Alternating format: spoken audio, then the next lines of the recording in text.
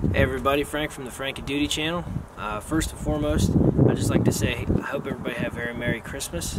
This is the day after Christmas, and I just wanted to go over my initial thoughts and an unboxing of the Mora Garberg Carbon. So I've wanted this knife for a long time, and my wife actually got it for me for Christmas, and super excited to just share it with you all and get out in the woods and start using it. So this is the box that came in, Mora Knife Garberg Carbon. Initially, I like the box because, you know, it's got a little real size photo here, the front of the knife, the side of the knife, and then the sheath on the back, along with some specs on the box too.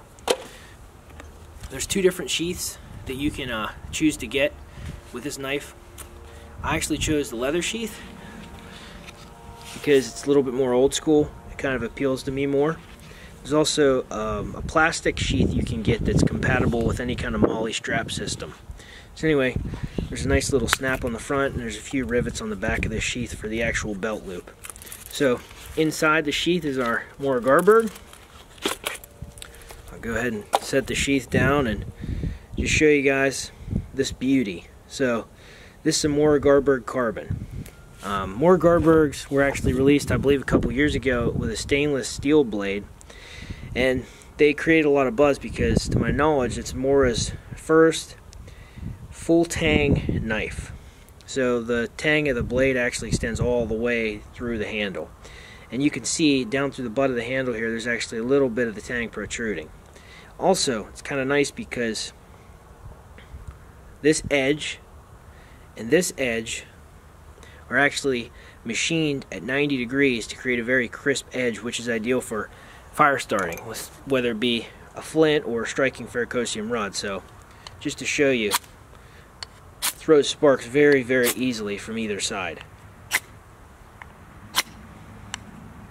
So it's very, very ideal for fire starting.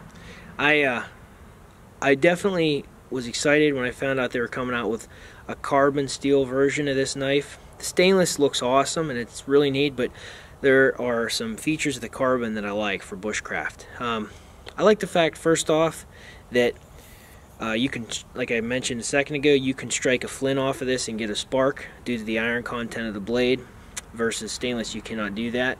And I also like the fact too it's a little bit easier to sharpen in the field. So there are many cutting tasks that, you know, we as woodsmen have to do when we're in the field with a knife or, you know, a cutting tool, and to be able to easily sharpen it while you're out there is for me very practical.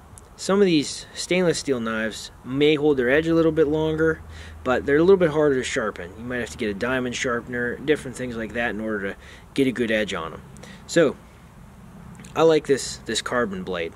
I also have a bushcraft knife that has a stainless steel blade on it. I just wanted to get something different too, to learn a little bit more about it. So the handle on this knife is very nice too. It's a very ergonomic handle. I like it a lot. I can tell that, you know, anyway, at this point, that it seems like I'll probably be comfortable after hours of use.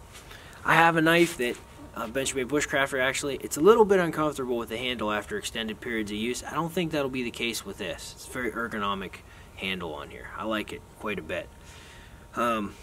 So it's a Scandi grind blade profile, which a lot of people say is ideal for bushcraft, and it's widely considered one of the best blade profile types for bushcraft cutting tasks. And I agree with that, and it's easy to sharpen too.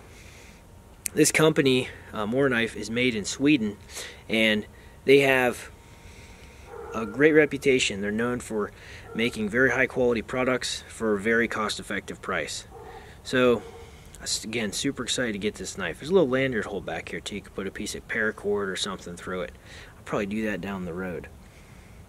So this is, to me, just a really nice setup. Really excited to use it. Last thing I want to mention on here is that it's actually got a titanium oxide coating on here. It's a hard, dark, scratch resistant coating that helps prevent corrosion or rust from occurring. Now, when you do need to sharpen this blade, however, you will actually remove some of that coating along the actual cutting edge, and when you do, it could be a little bit more susceptible for rust, so you have to keep up with oil. I like to use vegetable oil or olive oil, because then you can still prepare food with this knife versus some kind of mechanical oil. So it's something to think about. Anyway, I'm really excited to get out in the woods and to start using this knife. I want to keep this video short. This is just my initial thoughts, my unboxing. This is what you'll get if you decide to buy one of these knives. I think they're about $100 as of the end of 2018. So just a razor sharp knife out of the box, very well designed, and so far I'm really digging it. So anyway, as always, I appreciate you guys watching. I'll see you guys in the next video, and remember, get out in the woods, have some fun.